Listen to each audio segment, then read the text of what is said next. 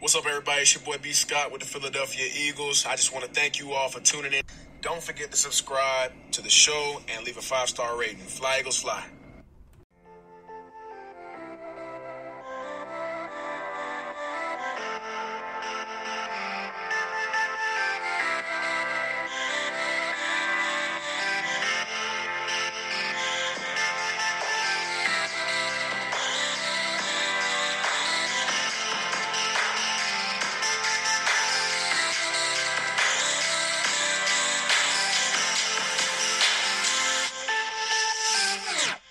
Thank you for tuning in to Eagles Brawl of the Brawl Network.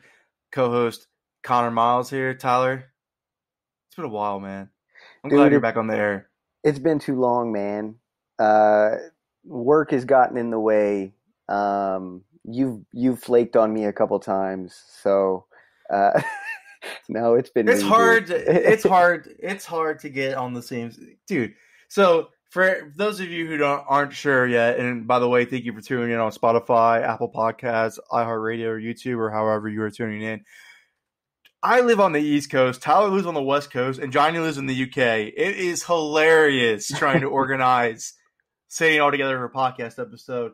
Please appreciate our consistency.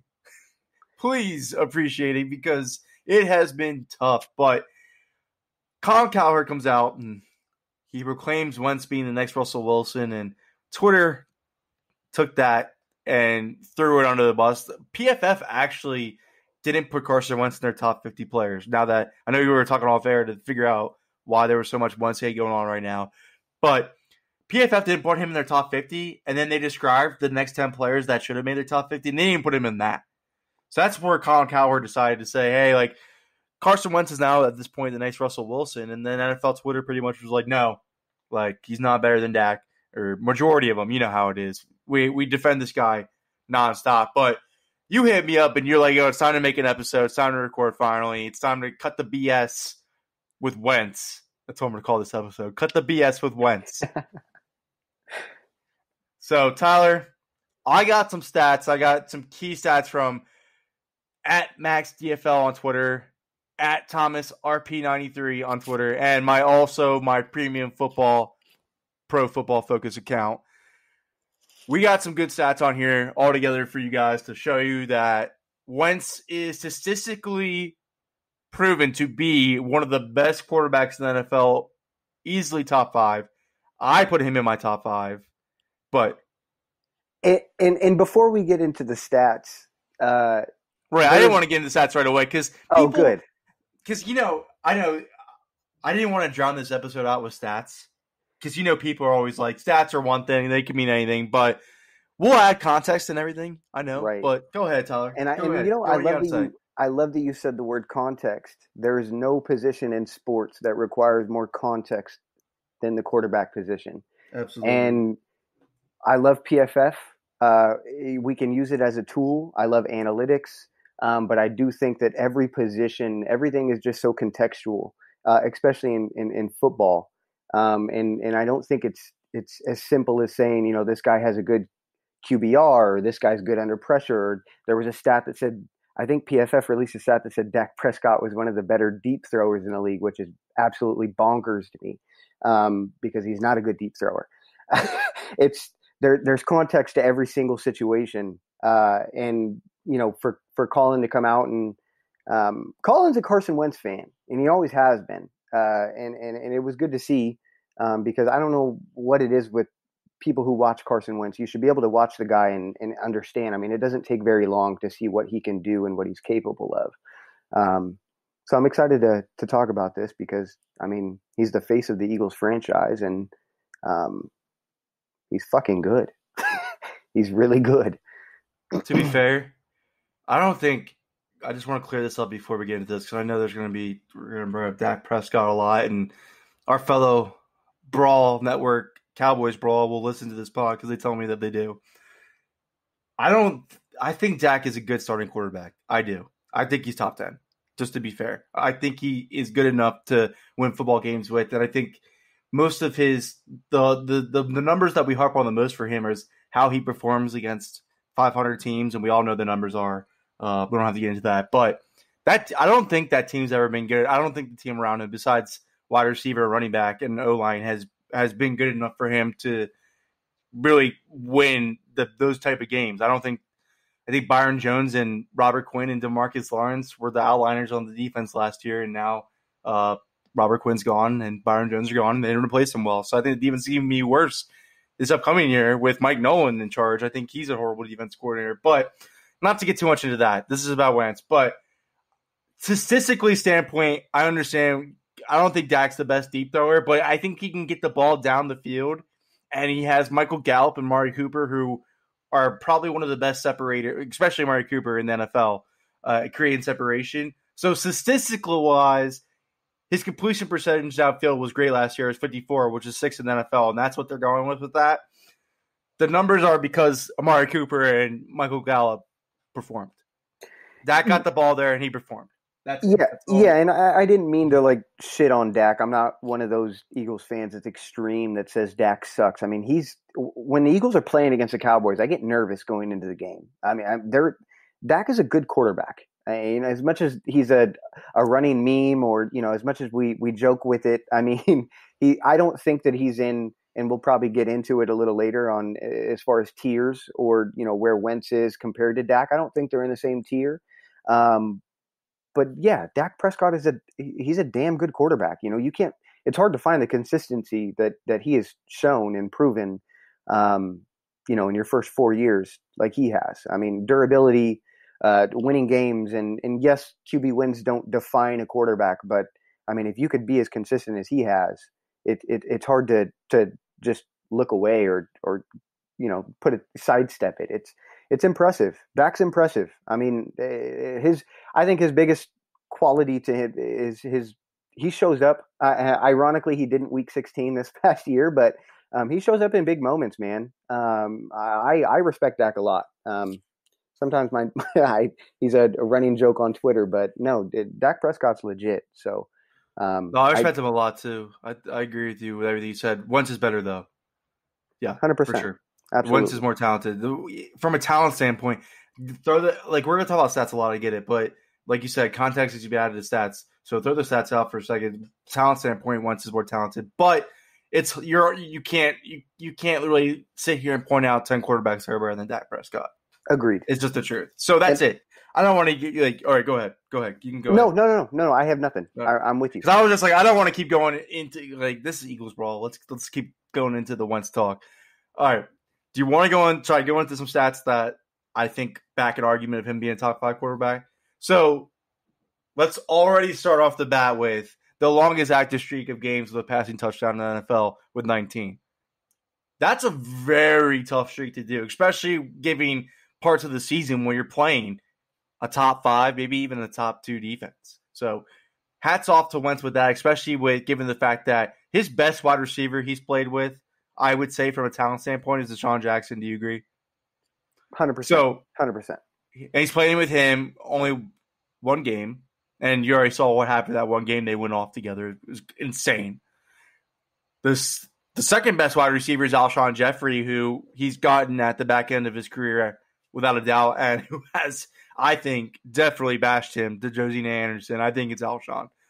I don't care. We're not going to get into that, but I think it's Alshon. Hold on real quick. I forgot. No, the best receiver that Carson Wentz has played with is Nelson Aguilar. We should know that. All right, man. All right. We get your hot takes out I had here. to throw it in there, man. That's my guy. Oh, his best receiver all time that he's played with was Zach Ertz, but his best wide receiver is Deshaun. So to have the longest active streak of a passing touchdown in 19 games is incredible to me. That's very hard to do. That's why 19 games doesn't seem like a lot to everybody, and the reason why that's the longest streak shows you, I mean, Wentz is a consistent good quarterback and putting his team in position to win games. Now, he's also the only quarterback in NFL history with 3 straight games of 30 completions and 0 interceptions. That's insane. Because the one thing that came out about Wentz coming out, I would agree that he struggled with the most, and it showed in 2016, he would lock onto one read. And that's the thing that I think he's improved numerous times over the last couple of seasons. He needs more weapons to even show that a little bit more. But that stat proves to me that he could read the field better than most quarterbacks in the NFL. And sorry, go on. Okay. It's really cool to see because Wentz coming out was labeled a gunslinger. Somebody who it would take time for him to, when to take a risk, when not to. So when you see these, the 19 or the 3 straight games of 30 completions and no interception, that's so efficient. And it also, we're talking about context here, that's letting you know this offense just had no deep threat last year. Because is that the 30 completions? Is that last year, 2019? Mm-hmm. Yeah. Yeah. Yep. The team just it was so hard for this team to be able to stretch the field, and so this guy just had to live from short to intermediate, and it's nuts to see. I mean, he's got such a good arm; it's so talented. And I tweeted the other day that, and whether it's, I don't know if we're going to get into it later, but I do think that he can be in the same tier as Pat Mahomes, and with skills, positions, with the surrounding around him. I do think that Wentz is capable of that. And I don't think that we've seen it yet. 2017 is the closest thing we'll ever see or have seen. It's just Pat Mahomes. Go ahead. Is better than Carson Wentz. I agree. We all know. Yeah. I agree. Can Carson Wentz play on the level Pat Mahomes has played? Yes. Yes. Because if you put Pat Mahomes in the Eagles offense last year, he is throwing around 27 to 30 touchdowns, which is what Wentz did. Through 27.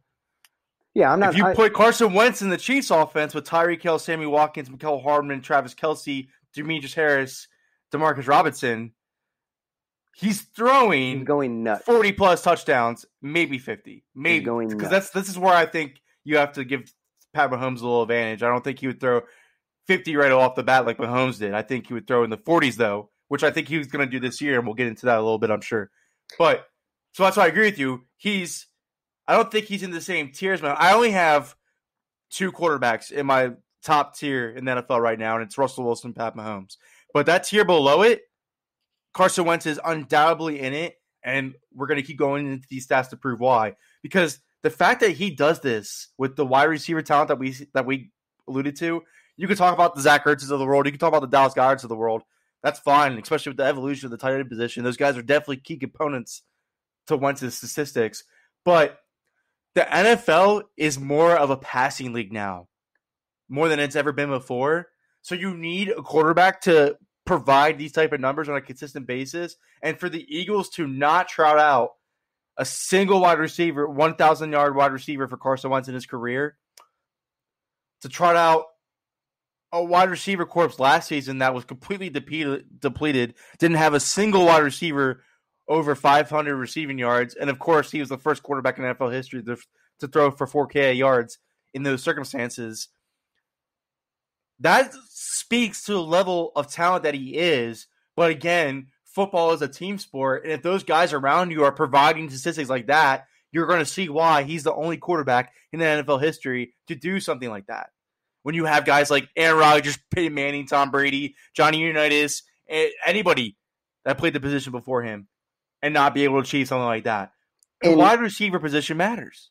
100%. Yeah. I mean, your surroundings. I mean, how many times do we see a quarterback get off to their hot start to start their career, and then, after they get their big contract, a team struggles to put, receivers or surrounding around them, and then they struggle. So one of the most impressive things to see from a young quarterback is, can you carry something when you don't have a good surrounding? And that was what was most impressive with Wentz last year in 2019. Those last 4 games, I mean, there's jokes about, him throwing to GameStop employees or whatever, which is disrespectful to the guys on the field. But yeah, I mean, the fact that he was able to do the things that he did, and he showed that he can actually carry. He's not a system quarterback. That's the biggest argument against quarterbacks who have success is, it's the because the system runs through him. Absolutely. So the only time that Doug Peterson's offense didn't run through the quarterback was when Nick Foles was starting. But even then, he let Nick Foles make the biggest decision of Eagles history in the Super Bowl. So to ever say that is wrong, because the system runs through the quarterback in the center in this this specific offense. Because So that was no, a narrative. That was a thing that was being thrown out after 2017 was, because Carson Wentz, he was about to be the MVP, got hurt. Then Nick Foles went in and won. So after that, then the entire narrative was Carson Wentz is a system quarterback. It's Doug Peterson. It's this and that. And it's bullshit. Carson Wentz is ridiculous. Own his Doug talent. Peterson is one of the best strategic coaches in the NFL. Carson Wentz is one of the best chess maker quarterbacks in the NFL.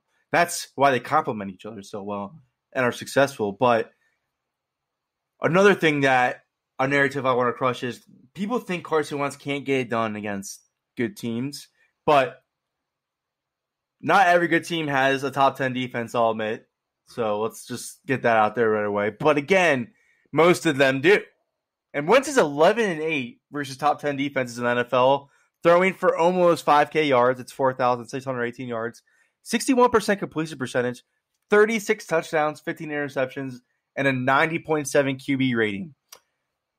I don't think Colin Cowherd's that crazy for putting him in the conversation that Russell Wilson's in, due to the fact that Russell Wilson has had better wide receiver talent because there has not been a Tyler Lockett for Carson Wentz since he's been in the NFL. There hasn't been a DK Metcalf, really. I mean, so the thing with the Seahawks was they couldn't build an offensive line whatsoever for around Russell Wilson, and he had to make plays without protection, and that's what makes him so great. Carson Wentz has to make plays at the end of the field mostly with guys that nobody expects anything from. So that's why he's comparing the two. He's saying the Seahawks haven't done enough to put stuff around Russell Wilson to make it perfect for him, just like the Eagles haven't done enough to put stuff around Carson Wentz to make the passing game, which is an era of football that we're all in. Because, I mean, even Dak threw for 5K yards last year. I mean, I don't blame him with the weapons he had and the offensive line and protection he gets, but, I mean, it's a passing league. You need your quarterback to pass the ball a lot, and if you don't have a Michael Gallup and Amari Cooper type impact at wide receiver, you're not going to do well. And the fact that he did is crazy. I think, yeah, right. And I think what Colin's getting at is Wentz has shown what he can do with less. So imagine what he can do with, the surrounding. And I almost think that segment that he had was more so just dictated on what we're going to see. When you get this guy, and last year I was pounding my fists on the desk for saying, Deshaun and Wentz together is going to be super fun. And we only got one game or 1.5 of games, but if those guys play together for 12 to 14 games, it's going to be a lot of fun. I want to see it. I want to see Carson Wentz with an actual surrounding around him, because we haven't seen the best of Carson Wentz, despite what he's already shown, which is exciting as an Eagles fan. It's like, what are you actually capable of?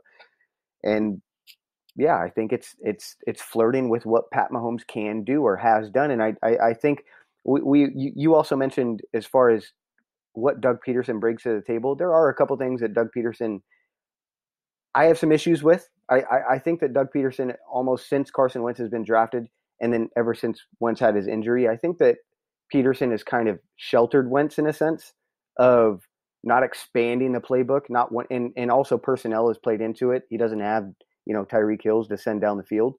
But I do think the more speed, and that's the cool thing about this year, is if Deshaun gets hurt, there's a Marquise Goodwin, there's a Hightower, there's a Rager. There's still guys that we can still put in these positions to stretch the field still and make defenses respect it. And Carson Wentz's best ability is his arm and be able to extend plays. And so, I don't think that we've actually seen the best of Carson Wentz, despite of what he's already shown. It's exciting as a fan, because, like, what is the potential? I don't think we truly know. We definitely haven't seen the best for Carson Wentz. Nobody can argue. Okay, so let's just get it. This is my own thinking from NFL, knowing players and stuff. Carson Wentz has not had the Tyreek Hill, Sammy Watkins, or the Cole Hardman of the world. He does not had the Marvin Harrison, the Reggie Waynes, the Brandon Stokeleys of the world. He's not had the Randy Moss, the Dante Stallworth, the Wes Welkers of the world. He's not had the Demarius Thomas, the Eric Decker, and the Wes Welkers of the world. those guys that have had the crazy quarterback seasons have had the Jordy Nelsons, the Randall Cobbs, the Donald Drivers, the Greg Jennings. He hasn't had that. Alshon, Torrey, and Aguilar were the best trio he's played with, and we all know that ever since Alshon Jeffrey has signed with the Eagles, his career has been on the downward. Torrey Smith only played 1 year with the Eagles because his career is on the downward. He's not at the NFL now. Nelson Aguilar had just signed with the Raiders for $800,000 and might not make the roster with all the additions that they drafted at wide receiver. He's gonna make the roster, bro. You just gotta take the blinders off, my friend. So the point being, I mean, look, Doyle Green Beckham's out of the NFL. Jordan Matthews is out of the NFL. You haven't given Carson Wentz any of those guys, so to expect him to have numbers like the Dak Prescotts of the world when you have Michael Gallup and you have Amari Cooper, like the guys I mentioned before with all their historic seasons and the wide receiver corps they've had, you can't expect these crazy, absurd numbers when you don't have the Julio Jones, the Mohamed Sanu's, and the Calvin Ridleys to give your quarterback.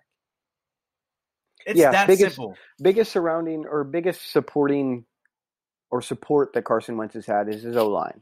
It's what it's been. He's had a nice O-line from the jump, from his rookie year. That just more into the run, too. Yeah. Because he still gets hit a lot, and he's the type of quarterback that's going to hold on to the ball and wait for a play to be made. And sometimes the offensive line, especially an aging offensive line, has shown they can't keep up with giving him that amount of time that much anymore, so he has to get the ball out quicker. That offensive line, to me, benefits the run more than it does in pass blocking to him. In 2017, they had LeGarrette Blount and Jay Ajayi, and they were the third top rushing offense in the league. And now they have Miles Sanders, who we'll get into later in the episode, who's going to be a superstar. So, for people to sit here and say, well, look, Peyton did it without an offensive line. Tom Brady has all these crazy guys that they just make good on the offensive line. I hate those narratives because I think they benefit the run game more than they benefit him passing because he has nobody to pass it to. Mm-hmm. I'm just passionate about it, man. I'm just because you can't sit here and say my quarterback does this and that, but he has this and this to throw it to when I just told you Wentz has never had that. Yeah, and an O-line can only take you so far. I mean, if the run game is, I mean, you could put 8 in the box, but if you guys can't separate outside, then what the fuck is a quarterback supposed to do? So that's why we're excited for 2020. He's got weapons. He's got an O-line on paper. It looks. I'm excited as shit to see this. Right, this offense. The speed opening up the spread concepts in this West Coast offense is insane. Let me ask you, what is your projection for Carson Wentz 2020? He's throwing 41 touchdowns this year. 41. He's throwing not 41. 41. No, 41 exactly. He's throwing 41 exactly. He's throwing for – I don't think he's going to throw for 5,000 yards because Miles Sanders is going to go off this year, and I think he's going to get roughly 66% of the touches in the Eagles' backfield. And so he's going to go off.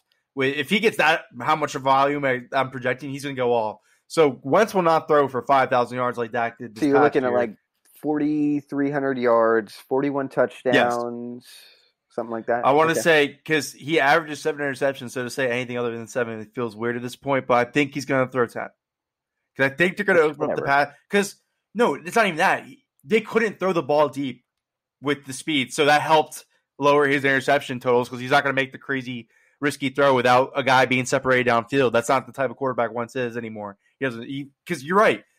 Peterson cradles him a little bit, but now they have the personnel to open up the offense more to go more downfield. The interceptions are going to pick up a little bit, but if he throws 10 to 11 and throws 41 touchdowns, I'm good. 100%. Fine. Yeah, that's fine with me. Yeah. So yeah, I think he's going to throw around 4,300 something yards and 41 touchdowns.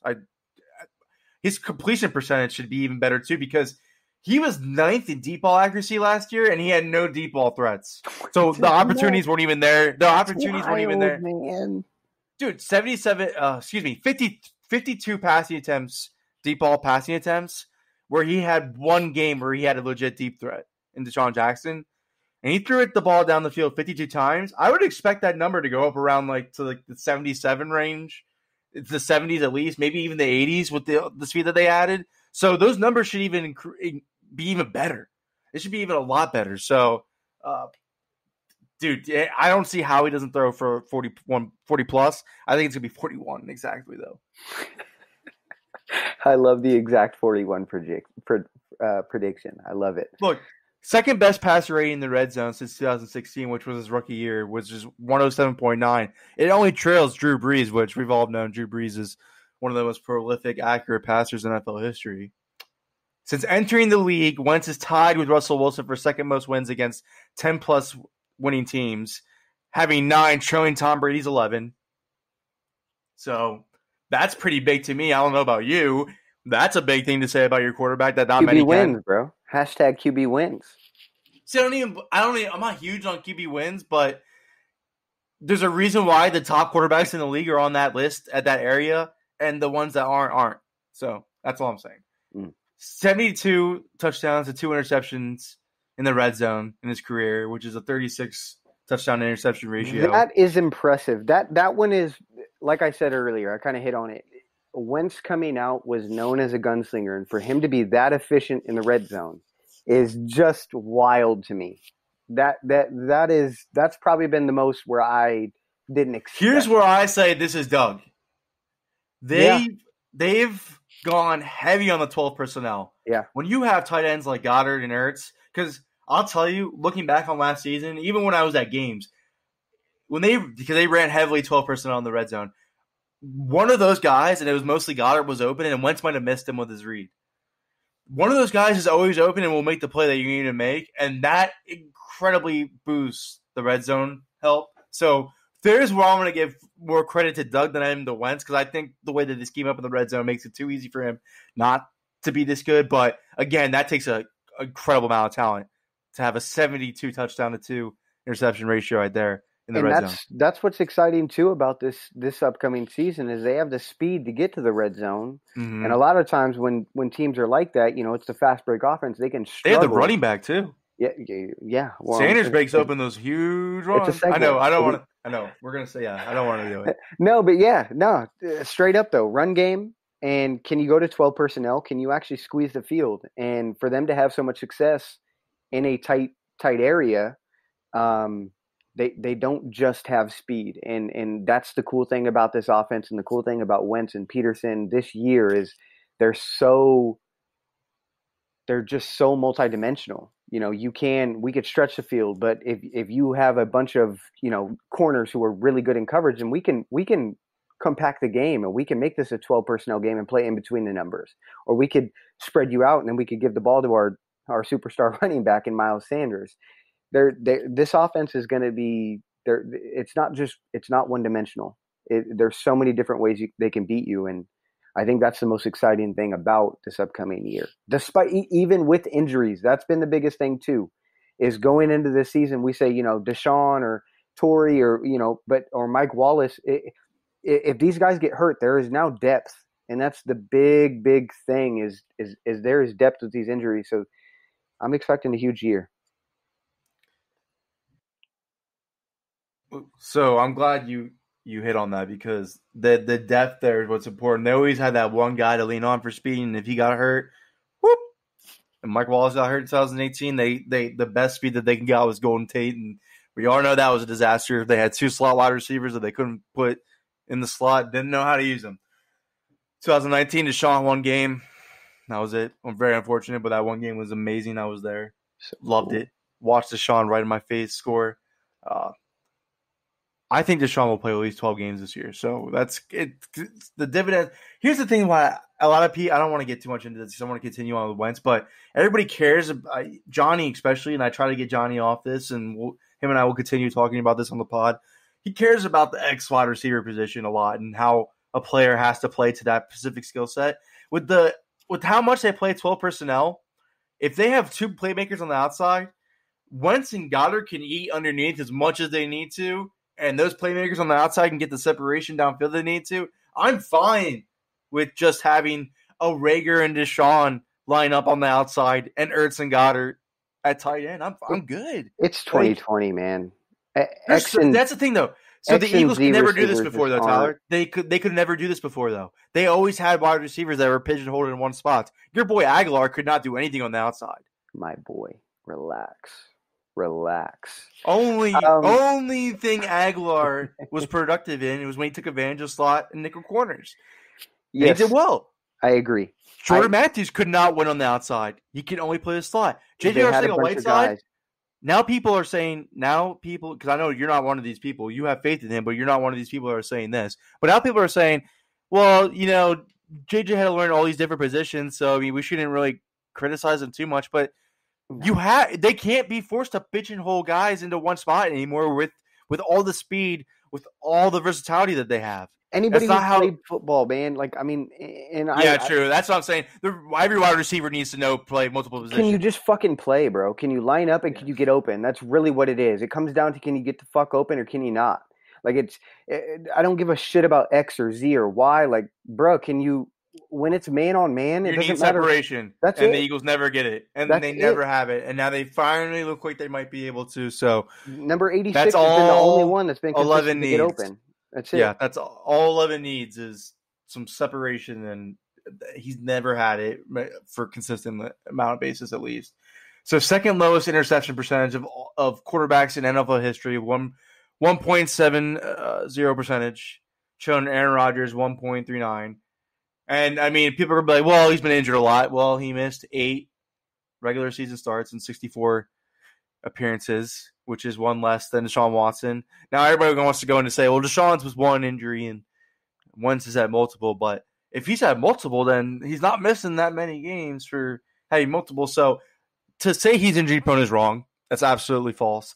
But he does have durability concerns, and they were dating back to North Dakota State. He's had times where he had to sit out for injury. So not injury prone, but durability, I would say, is an issue. And you just hit it. Perfect. You just hit it perfect. Durability and injury prone. Okay. Injury and shouts to Bryn Swartz. Okay. Real quick. Bryn Swartz. Because I get into it with him all the time on Twitter. He's a very good follow. He's a very good interaction. It's good. It's good talk. He labels Carson Wentz, and a lot of people do, injury prone. That bothers the shit out of me. He's not injury prone. That means somebody who struggles to stay on the field. If you could play out of 4 seasons, 2 16-game seasons, you are not injury prone, especially for how much he's only missed 8 games in the regular season. You are not prone to injury. Go ahead. Question for you. Do you think Michael Vick was injury prone? He was guaranteed to miss the start of the season. Yeah. Guaranteed. Yeah, I again, I don't think it. Yeah, I mean, I think he's. I think I would say because he was guaranteed. I trusted Vic much less than I would Carson Wentz. Yeah. Because I knew he was going to get hurt. And then of course everybody's gonna be like, well, his style of play is different than Wentz. I mean, they're both risk takers. Obviously, Vic was the much better runner, but they're both risk takers where they are susceptible to hits. So would you? Okay, next question. Would you label Donovan McNabb as injury prone? No. Donovan McNabb. So Vic played only. By the way, I was right. Vic only played 1 full season, and 3 times he's played 15 games. So. But yeah, so you don't label Donovan McNabb as injury prone? No. Okay, so he's missed a couple of seasons, but he's also played a majority of his career in full just seasons. Like Big Ben. So. Big Ben takes a lot of hits. He stands in the pocket. He carries. So you wouldn't consider Ben Roethlisberger injury prone? You consider durability issues. So that's where Wentz is, and that's where I'm in with him too. Those guys, I would consider Vic injury prone because you're guaranteed to have an injury with him. But the rest of those guys, if they got injured, okay, it happens. They have durability issues, but they were guaranteed to give you full seasons at points throughout their careers. I think Wentz will be the same. And again, two full seasons without. I know he left the playoff game, but any quarterback in that position, any quarterback that gets spearheaded by Jadeveon Clowney the way that Carson Wentz did, is out of the game. In this league with concussion protocol, is out of that game. That was a gruesome hit. It was all over Twitter immediately after it happened. The NFL reviewed it right away. Like, it was and you know how they are with concussion protocol. He did the right thing for his health. He did the right thing for his future. I applaud him. It was tough to do in the playoff game, But to sit here and fault him for getting hurt for that hit, you're misguided. Yes. The only thing with Wentz is there are times where it's unnecessary for him to extend a play. And I think that comes with time. It's and I think in that fumbles. the fumbles too. It's his biggest enemy. Yes. It's almost, yeah. That's why. Go ahead. People compare him to Brett Favre. I exactly think they're close to it. I think he's less. I think he takes less risk than Brett Favre, but he tries to make something happen when there's nothing there, and it results in the fumbles. And if he can tone that down a bit, and hopefully there's more downfield opportunities where he doesn't have to. Because in 2017, he didn't have to that much. There's a lot of things opening up and a lot of things he was able to do that year. If it happens the same thing this year, then the fumbles won't be as big as an issue. But not to kill your whole thoughts. Go ahead. No, you're right, though. And that's what I'm getting at is Carson Wentz it's a blessing and a curse with how competitive he is. Because obviously you want your quarterback to be competitive, but there are times where it's a first down and he's frustrated after 2, 3 and outs. And, you could see it on Carson's face when he's going to throw into double coverage or triple coverage. And you're like, yo, just relax, trust the scheme, trust your offense. But again, when you deal with injuries and you can't stretch the field and you're getting annoyed because the ball's not moving, I get it. I mean, any competitor would get it. You should be able to understand that. So it's a blessing and a curse. I'm glad you're hitting on this, though, because that's my biggest issue with him is once things start breaking down and he has to start becoming Superman, sometimes he gets erratic and sometimes he gets flustered. And when you're playing the great defensive, because there's a reason why it's an 11-8 record versus top 10 defenses and not better than what it is when he gets flustered. Because I can think of that game versus the Saints in 2018 where nothing was going his way, completely flustered, 4 picks. That's when they decided to shut him down because he just could not play to the level he knew he was capable of, and things just were breaking down around him, and he just could not do anything. When he looks like that and it happens, that's where I'm like, come on, man, you have to keep composure. You have to make the play. You have to be the guy that we rely on you to be, and that's why I can't put him in the Mahomes and Wilson tier, but tier 2 right underneath it, absolutely, for sure. Last thing I want to hit on before, and then I'll let you end it with Carson Wentz because we got to get into Myles Sanders to round out the episode and why I think he's a superstar in the making. I wrote an article on Carson Wentz in 2019 for Fansided. This is coming off of the 2018 season when they decided to go with him and Foles went to Jacksonville.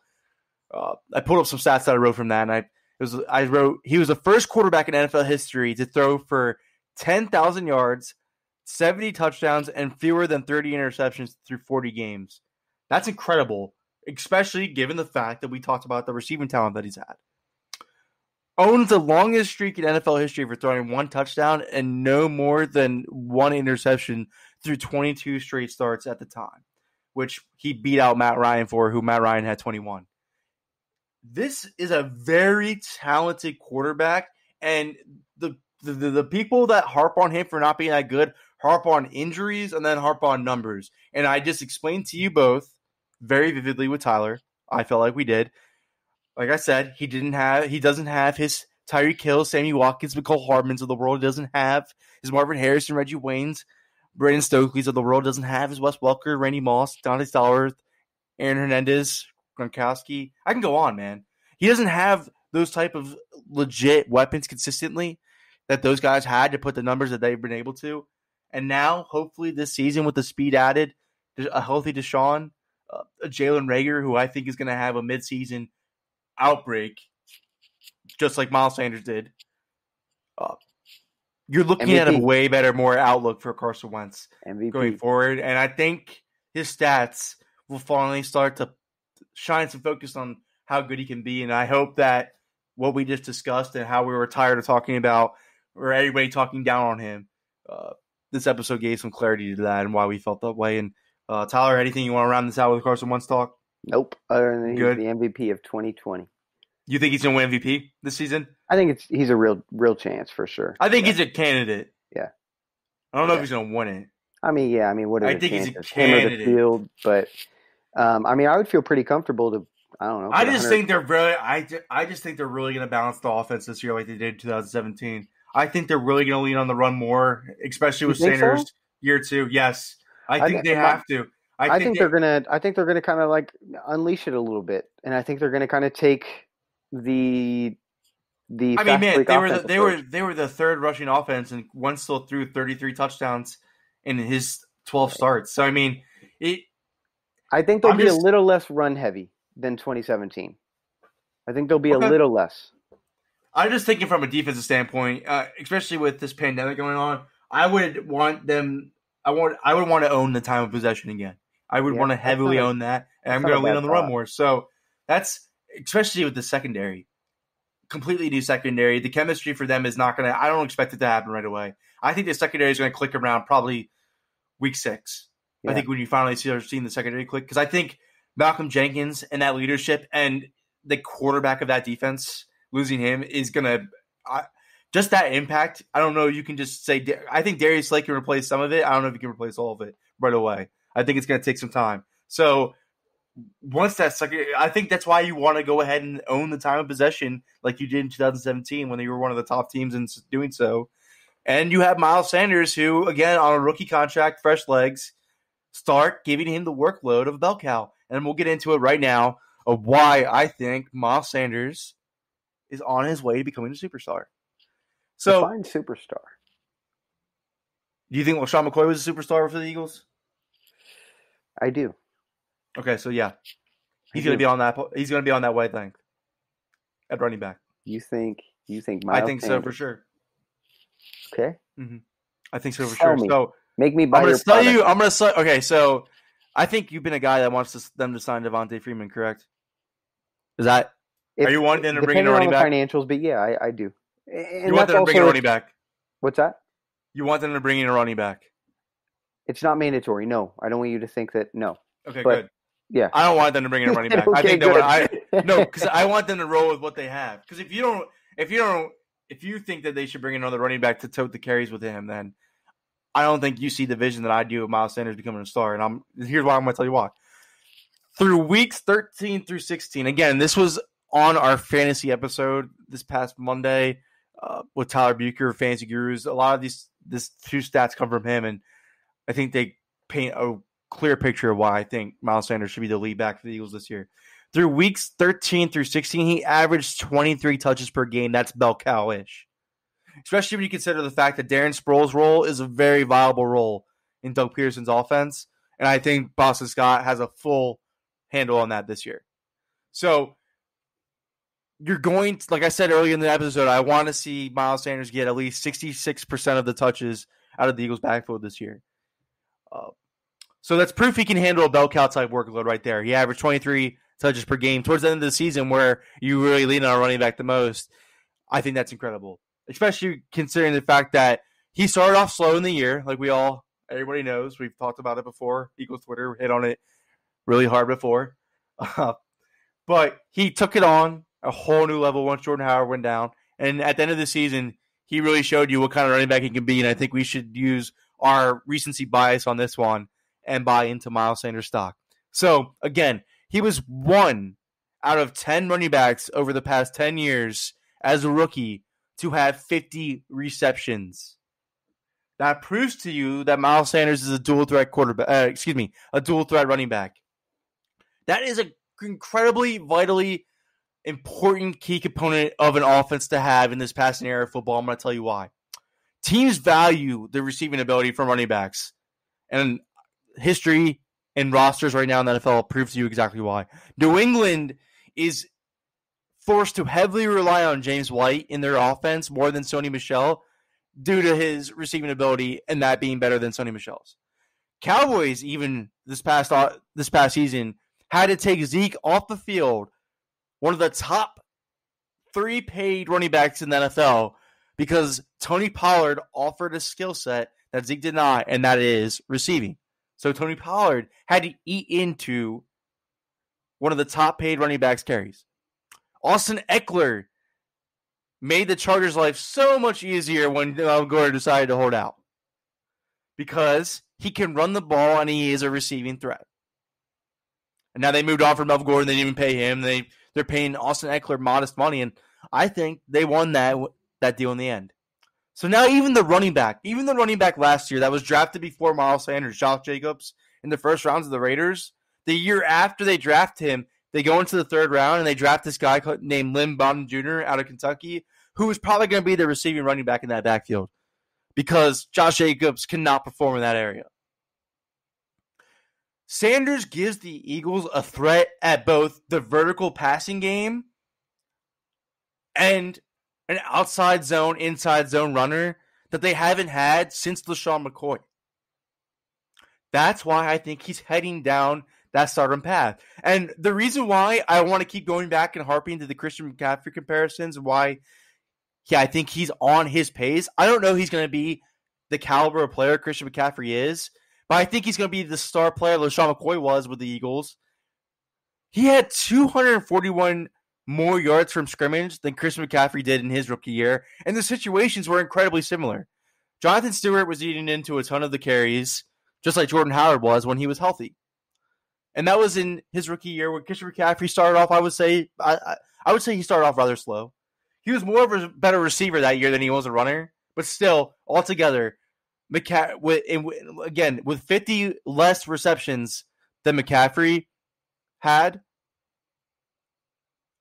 Sanders had 241 more yards from scrimmage still in his rookie year. I think there's enough there to suggest that Miles Sanders is on his way to stardom, and I believe the fantasy hype. I believe you take him in the first round for sure. How many jerseys of Miles Sanders do you own? Do you have like green, black, and white? Just one. No, I just have one. I know. You're right. I am super high on him, and I was coming out of the draft. I had him as running back one. I had him over Jacobs. I think the biggest thing is he could pass block, which means he's staying on the field. And I mean, obviously his ability to run, he's in the receiving game. He's everything. He's everything you want. So Tyler, just answer this for me real quick before you go on. Just answer me this real quick. Miles Sanders can pass block. He can average 23 touches per game, and he can give you a vertical threat in your passing offense. Why do you take Miles Sanders off the field unless it's for short yardage carries or goal line carries that Boston Scott can easily fill? Why? Why do you take him off the field for any other running back and waste cap resources that you don't really have much of when you can have, when he just showed you he can pass block, he can catch, and he can average a bell cow total? So a couple things. If you can, and I agree, I think Miles Sanders is, I have mentioned earlier, like you kind of hit on it.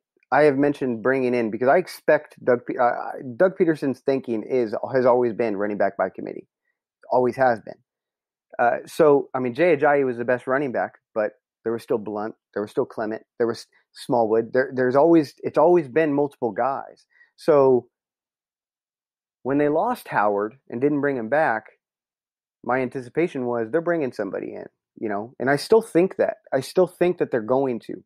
If they don't, then I expect Sanders to statistically be one of, and also, I mean, athletic ability and, consuming it all in.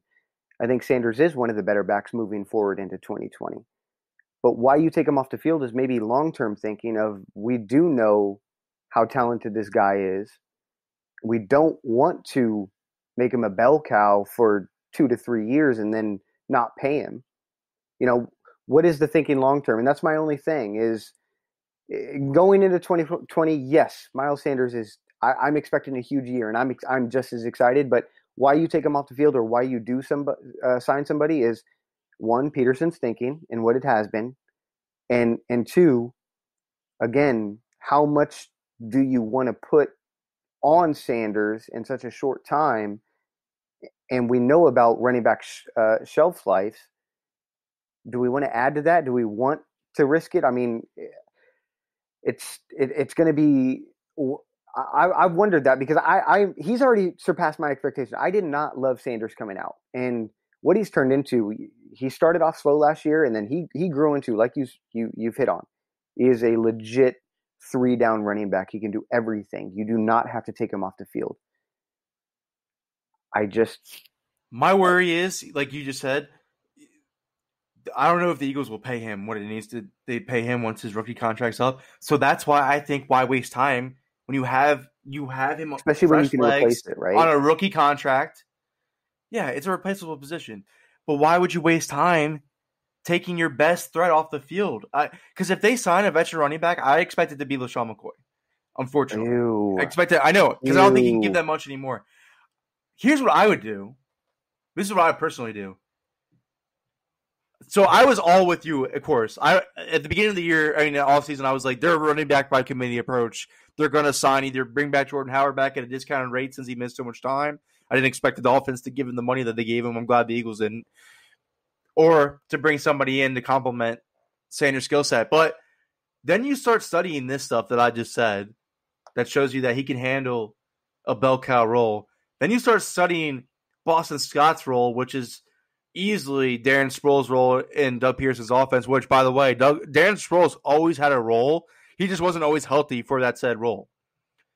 Now they have the guy that they can fill it with in Boston Scott, and I don't envision any way that they don't put Boston Scott on the field to serve that specific role. But now you have Corey Clement, who has struggled since his rookie year, but, can still give you something out of the backfield if healthy. You have Adrian Killens, as an undrafted free agent, who I think offers you kick return ability at least too, which you haven't had a consistent kick returner in years. And he also offers you a receiving threat out of the backfield, which I would argue you should add more than you should add from a physical guy, a bruising guy. But if they do want to go to a bruising guy, they have Michael Warren out of Cincinnati. I wouldn't allocate any more resources to running back. Yeah, they don't have the money to. Yeah. Miles Sanders is trending so much upward. Keep riding it. Yeah. No, I'm with that. Keep riding it. I'm with that mindset, and I was kind of trying to play devil's advocate, but no, I agree. Well, no, because more people. I think the more popular opinion is what you said. I'm just disagreeing with it because I don't think people. No, but at the end I think of the a lot day, of people get stuck in box scores. I think that's the biggest point. Is this position, running back position, it's so. It's okay. There's a fine line. If you have a stud running back like a Zeke or like a Le'Veon Bell, you can't. Yes, running back position is easy to replace, but you can't tie that into finding studs at the position. Mm-hmm. There's not just Ezekiel Elliott's just walking around that you could just say, "Hey, this is my new lead horse back who could do everything." And I think people sometimes mistake that. It's yes, the running back position is replaceable, but if you have a stud, it's not that easy. So. But where the trend is going for Sanders, yes, if they weren't, it's a position that I completely have full trust in. Right. Boston Scott is a stud. Like what he can do and bring to the table, he's good in the red zone. He's good in.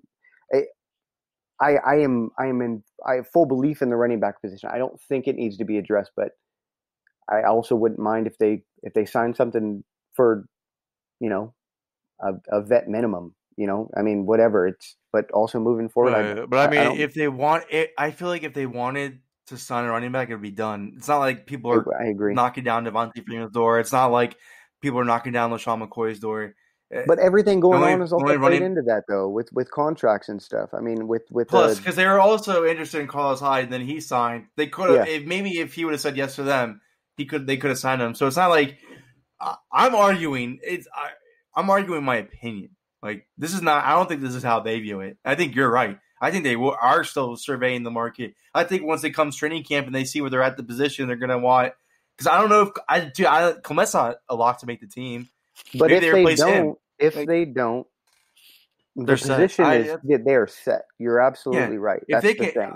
I'm just arguing, run your rushing offense majority through Miles Sanders, Boston Scott, and if Adrian Killens can give you something out of a receiving threat, a kick returning threat – boom, perfect. If Corey Clement could come on the field for some screens like he did in 2017 and perfect them, and maybe some inside zone runs, boom, cool. Couple carries there. You don't know what you have a left tackle, and I would worry about that when you have Carson Wentz at quarterback. You don't know legitimately yet who's your cornerback to. I doubt you sign anybody, but still you don't know. You don't know what you have at linebacker. You don't know if Jernard Avery and Josh Sweat are ready to replace Vinny Curry. Don't don't take away the resources to answer at least one of those questions at running back when you have a superstar in the making that I vividly argued why I think he is. And also on that is, let's just say they go into the season with Sanders. They don't sign somebody. Sanders gets hurt, and they need somebody. It's a pretty easy, going back to the original point, it's pretty easy going in and saying, they struggled with it in 2018, though. That's true. So that's why with people Adams would probably and Smallwood. And, so that's probably why if you brought up that point, I'm sure other people would too. Well, what if we're in that position again? You can't afford to think like that, though. Yeah. You can't afford to think Myles Sanders is going to get hurt. I mean, Carson Wentz can get hurt. We're screwed if he gets hurt. Yeah. Deshaun Jackson, Jalen Reagor can both get hurt. If they both get hurt, that speed position is looking a little sketchy now. So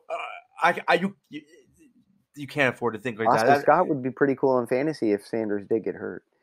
Yeah, I just don't think. Yeah, then you definitely still have to go out and get somebody. But I mean, nobody's knocking down LeSean McCoy's door. So, I mean, yeah, there's a trade market. So cool off that idea, by the way. Yeah, it's like. Oh no, I don't think he can give you anything, dude. All right, I'll say it for the last time because I know we said it on the episode with Ed. If the head coach that drafted you knows you better than anyone in the league, doesn't trust your legs or your contribution enough to dress you in the playoffs or the Super Bowl, I'm pretty sure you don't have enough left in the tank. So the only reason why I say him and why I think it's going to be him is, number one, Howie is grossly loyal to those type of guys, and LeSean fits that mold. Number two, the money. They can't afford to pay Freeman $4 million, and that's what he wants. They can't. McCoy probably would sign for the veteran minimum and not care. So that's the only reason why I say it's probably going to be him, but I wouldn't even bring a running back in. If you can make Corey Clement an undrafted free agent productive, why can't you make a Michael Warren and Adrian Killins, which Adrian Killins is a very, very, very dynamic playmaker, I think, and could be something in this Eagles offense. Why can't you give those guys a chance? Fresh legs, undrafted free agent contract. Why can't you give them a chance? Yeah, I'm with it. I'm with that. I agree. If you're going to put $4 million somewhere, I'd rather it be take a chance on a D end or a line. You have to bring Curry back or bring Peters back with that $4 million. That's what I would say. But all right, anything else you got to add, Tyler? We good?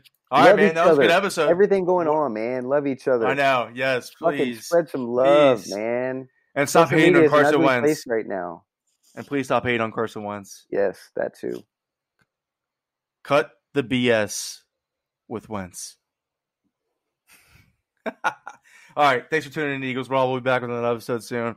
iHeartRadio, Apple Podcasts, Spotify, however you're listening. Please, 5-star ratings, reviews, share the episode. We really appreciate it. Conor and Tyler here signing out. Peace.